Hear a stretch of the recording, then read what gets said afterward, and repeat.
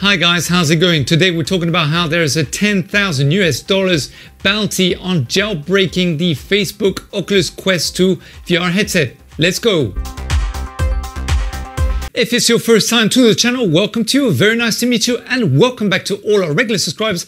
Whew, always nice to see you. Thanks for your continued support. Of course, this is VR Essentials, where we talk about the practical uses of virtual reality. And today we're talking about how there's a bounty worth $10,000. That's right, $10,000 to jailbreak the Facebook VR headsets, which could be the Quest and also the Quest number 2. So when you do the jailbreak, you basically will no longer have the insurance from the manufacturer themselves. So you could well be downloading software that has a lot of malware in it, which can basically fish for information, whether it's where you live or potentially your credit card details, or also install Trojans or viruses onto your device itself. By making changes inside of the device, you're basically going to be also at risk by slowing down the performance of the hardware, as well as potentially draining the battery as well. You may also be victim to data breaches, where basically you download an app that's unsupervised by the platform and you input, as I mentioned before, inside of these third-party apps,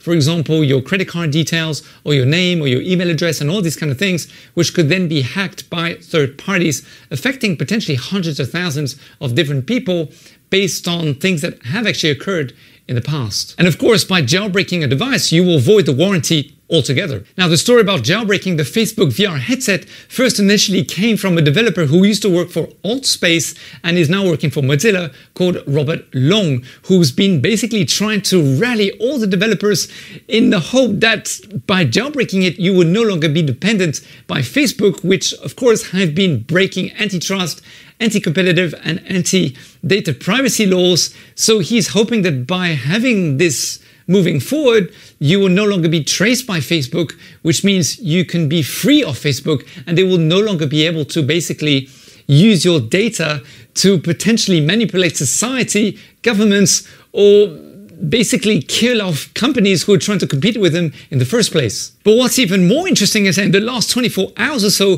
the inventor of the original Oculus before it became Facebook, which he had sold to them for a staggering $2 or $3 billion, actually is going to match Robert Long's initial $5,000 with another $5,000, which basically means that any developer who comes on board this and can solve the mystery in jailbreaking the Facebook VR Quest headset will be awarded the $10,000 bounty. Robert, if you happen to be watching this video, we just want you to know that we're all behind you and we'd love to have you on the show to do a live Q&A so that potentially we could find even more backers to support your cause.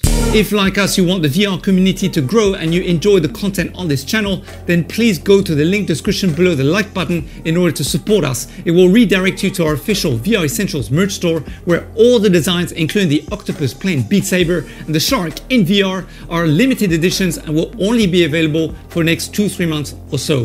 There really is something for everyone, so avoid disappointment, act right away.